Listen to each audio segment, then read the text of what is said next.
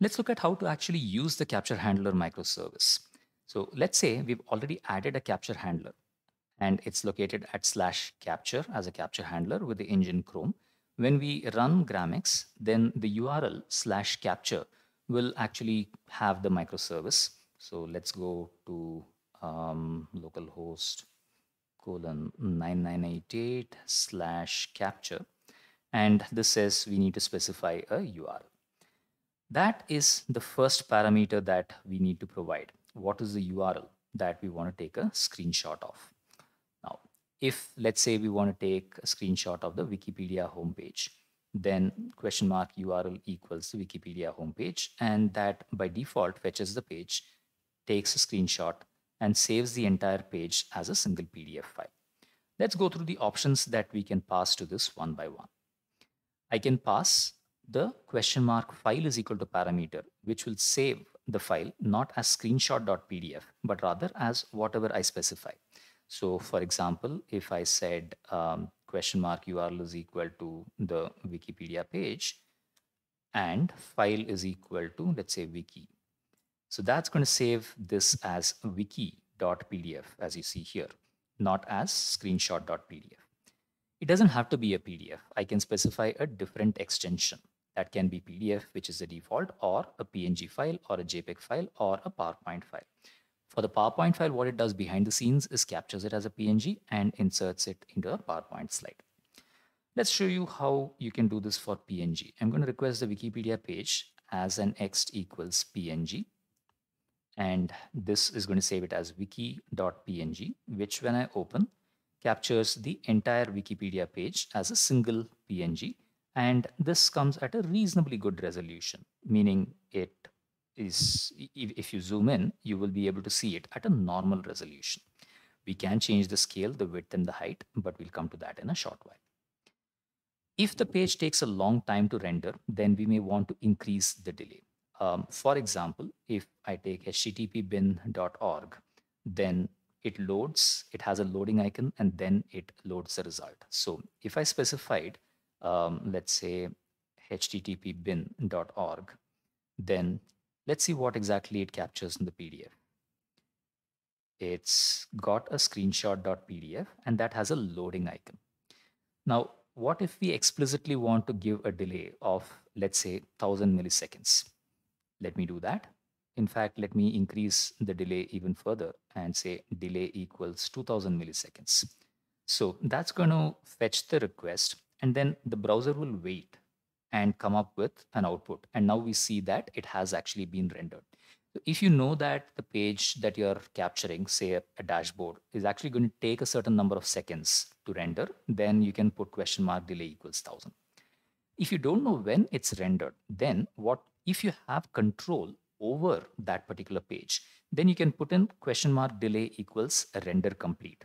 What this does is waits for a global variable called window.renderComplete to become available. And when render complete becomes available, it will render it, or it'll wait for 30 seconds as a delay, which is the default delay. If render complete is not available, it'll still just render it after 30 seconds. Now, this means that when you know that the dashboard has been rendered, in the dashboard, you have to explicitly set window.renderComplete equals true or some such thing, and then the dashboard gets loaded. This is particularly useful when you aren't, or when capture handler is not able to figure out if the page has actually been fully loaded or not, which typically happens with AJAX requests and dashboards that are dynamically rendered. For PDF files, there are a few more options. You can specify a format, which is basically the page size, A3, A4, A5. So let's, for example, take the Wikipedia page and let's say format equals A3 and see what this does. We'll compare this with a format equals A4. So this is format equals A3. Let's take format equals tabloid and load this. This is format tabloid. You'll see there is a slight difference in the width, and the overall page size is also different. These are, the A3 page is slightly wider, the tabloid page is slightly taller. You can also specify the orientation as portrait or landscape. So if you said, for example, orientation equals portrait, then the page becomes wider rather than taller. Let's take a look at this. Oh, sorry, I should have said portrait equals landscape for wider. Portrait is the default option. And load that. And now we have a wide page instead of a tall page. You can specify media as print or screen.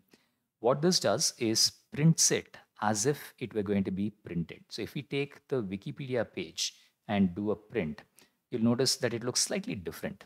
If we want to get this effect, then we can say question mark media equals print. And this will take the equivalent of a print preview version and show that instead. We can also specify a header. This header can be a string that will be added to each of the pages as a title. Let's put in a standard title. Let's say and header is equal to my new page. And if I do that, it will fetch the Wikipedia page, add an explicit header, my new page, and it will add it on all of the pages. You have a fair bit of control on what the header could actually contain. Specifically, you can use a set of dollar variables. You can say dollar page number, that will give you the page number. So page 1, page 2, etc. Not with the word page, but just the number 1, 2, 3. Total pages is the total number of pages. So you can say dollar page number slash dollar total pages, which will be page of so many pages. You can use the current date, you can use the page title, and you can use the page URL. You can also separate the titles with pipe. And what that does is anything before the pipe goes to the left, and anything in the after the first pipe goes to the middle, and anything after the second pipe goes to the right side. So for example, if you said question mark header equals dollar title, this will create a dollar title in the center and nothing on the left, nothing on the right. Before the pipe, there's nothing. Before the first pipe, there's nothing. After the second pipe, there's nothing. Let's take a look at what this does for the current page. You'll see the header, CaptureHandler takes screenshots, and that exactly is the title of this page. Similarly, if you want the page number on the right hand side, so let's click on this. This will take a screenshot of this particular page, and the header will have the page number on the right, on the top right. You could also specify dollar page number slash dollar total pages, a copyright on the left, grammar in the center, and this string on the right. And you can combine all of these. It doesn't have to be just dollar page number. You could say page space dollar page number. And that gives us a header with the top left, top center, and top right saying 1 of 8, 2 of 8, and so on. Footer works exactly the same way. Instead of header, you replace it with footer and you get the result directly. In addition to this, you can also specify the HTML the header as a HTML template. And when you do that, you are specifying as part of the URL a full-fledged HTML string, which you can place in the header on the top, which will allow you to define how the header should be rendered as HTML in its entirety.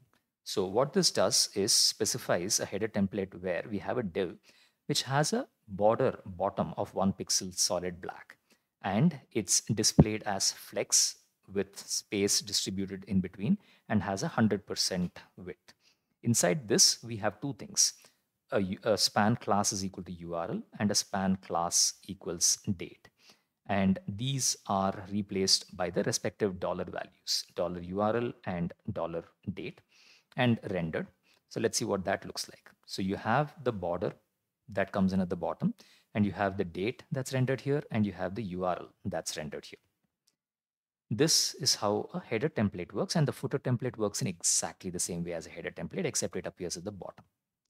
You can also add margins. The way you specify margins is by specifying the top, right, bottom, and left margin. And you can leave some of those blank. So this, for example, specifies the top margin, nothing for the right margin, the bottom margin, and nothing for the left margin.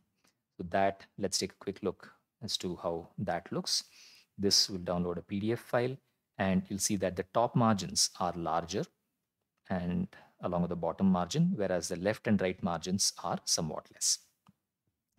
For images, there are a set of options that allow you to control the size of the viewport. So for example, if you said width is equal to 600, it will take a screenshot as a PNG file, but with a much smaller width. The default is 1200. And now you can see that this page is fully captured, but with a much smaller width of the page, just half the default size. But it does capture the full page. If you don't want it to capture the full page, you can explicitly specify a height. So if you said height is equal to 600, it will take the width as the default, 1200. The height, however, is capped to just 600 pixels, and that's what it looks like. So this is how you can take a screenshot of just the top portion of a page. You can also increase the scale factor. So if you want this to be zoomed in, then you increase the scale factor. So scale is equal to 2 makes the image bigger.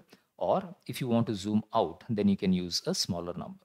So here we are zooming out 5 times. So the fonts should look really small. Let's see. Yeah, okay. Zoom in. And you see that it's barely legible because we have zoomed in well beyond the resolution of the file. But it still captures the whole page. You can choose to control the height using the question mark height is equal to parameter. Supposing you want to capture only one particular selector, let's say just one chart, then you can put question mark selector is equal to the CSS selector. So in this page, we are capturing a dot content, which is a class content. Let's see where that is. I'm going to search for document.query selector of dot content to see where exactly this is. So there is a section class is equal to content. Let me reveal this in the elements panel. It's somewhere here. Let's see what exactly that content is. So the content section is just the center portion of this, not the extra items on the side. So the bulk of the page is the content section. So when we took a screenshot of that, it takes a screenshot only of that particular element. And in this particular case, what that means is that the stuff outside of it on the top and the left, all of that didn't appear. I'm going to try and zoom it. So you'll notice that the header bar did not appear. It just starts with capture handler takes screenshots and did not capture anything outside of that, such as the Gramex guide. So this allows you, the question mark selector is equal to allows you to capture any portion of a page specifically for images, that is PNG and JPG. That apart, you can also emulate a full page on a specific device. And that you can do by using question mark emulate is equal to the name of the device. There are a series of device names that you can use, and these are available as Puppeteer descriptors. So you can say, for example, emulate BlackBerry Playbook, emulate BlackBerry Playbook Landscape, and so on, or a Galaxy Note 3. And these will appear as if they've been emulated on that device. Let's take a quick look at what that will look like. If I emulate an iPhone 6, then this page is going to be captured as if it were on an iPhone 6, which has a pretty small width, and it's captured to within that particular width. There are a series of options for PPT as well. These are fairly similar to what you would use in the image, as well as a PDF. You can specify a layout, which tells you the slide layout. You can specify the dots per inch, which is kind of like the scale factor. The default is 96. If you say 192 dots per inch, then that doubles the resolution, making things look smaller but sharper.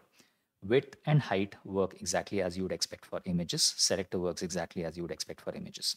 You can also add a slide title with a specified font size. Let's see what that looks like. You'll see this downloaded as an image and then inserted into a PPT as screenshot.pptx question mark file equals works. So you can change the file name. Let's repair this. And you have a slide with a title, which is, ignore this, slide with the title, first example, and it captures the particular selector. We had chosen a selector dot code highlight. So it just takes the first code highlight class and renders that as an image in this PPT. You can specify the X and Y positions of this. So that allows you to move it around. And this is specified in pixels. By default, it centers the whole thing. You can actually use multiple slides. So you can say question mark, selector is equal to something, and selector is equal to something. So here you have a selector is equal to .toc and a selector is equal to .code highlight. And each of those are given a title. So what this does is creates multiple slides, and each slide has a specific selector. So if I open this, you can just quickly repair this. And the first slide has the TOC, which is the table of contents page, this selector, and the second slide has the code highlight. And each of them have their respective titles whose font size and style you can independently change. In case you aren't sure if the request is working, you can, and you have access to the console logs, then you can specify a debug level. So let's say we have this page and I want to get the, let's say, Wikipedia main page. Query URL equals Wikipedia main page and debug equals 2. What this does is gives every single thing that CaptureHandler is doing as a sequence. So in this case, all it did was just fetch that page and there was nothing else that was happening behind the scenes. But if, let's say we take something else like that requires extra fonts like gramner.com/gramex and specified a debug, you'll see that it's providing a few more details, such as it's trying to download a particular font that didn't work, it didn't load this particular resource, and a few other parameters which are displayed on the console, and that can help you debug things much better. One thing that you should remember is when we type these URLs on the browser automatically encoded it. But if you happen to be using it in a programming language, let's say in a Python script, make sure that you encode the URLs. What that means is if the title has a space, then the space should be converted to a %20. If you have a hash, for example, if the selector is a hash item, then you can't say equals hash item. It should become %23 item. So make sure that the URLs are encoded in whichever language that you're using, whether it's Python or JavaScript. One other feature is that authentication automatically happens. So if you're using CaptureHandler on the same instance as the page that you're fetching, so for example, in this case, we are running the Gramex guide, and the Gramex guide has a CaptureHandler, and when we click on any one of these, it automatically fetches the page from the same instance. It also passes on the cookie. So if we, let's say, log in. Now what I'm going to do is go to this particular page and log in. I can log in as, let's say, the user alpha with password alpha and click on login. It now goes to this particular page, CaptureHandler, and I am logged in. And if I go to the auth page, I can see that I'm logged in as the user alpha. So let's take a screenshot of this particular page. And the way we'll do that is by clicking on this particular link. You'll notice that this link is actually pointing to the CaptureHandler and saying that the URL is the current page and extension is PDF. Let's click on that and open this. Oh, okay, the URL should have been not dot, but /auth. So inspect, let's change the URL to ./auth. So we take a screenshot of the auth page and save that and then click on this. So now it's capturing the auth page. It should download that in a few seconds. Yeah, we have a screenshot. And you'll see that we are now logged in as a user alpha. The reason this happens is because CaptureHandler takes whatever cookies we pass to it and sends it to the same page that we are capturing. The HTTP headers are also passed through, so which means authentication will work by default. There is a final option that you can use in case in case capture handler, specifically the node backend, was not started or for whatever reason crashed. Then you can safely restart it by adding a question mark start. If it's already running, it will ignore it. But if it is not, then you can use question mark start. And this is something that is safe to use in any circumstance. That was an overview of how you use the URL query parameters in CaptureHandler.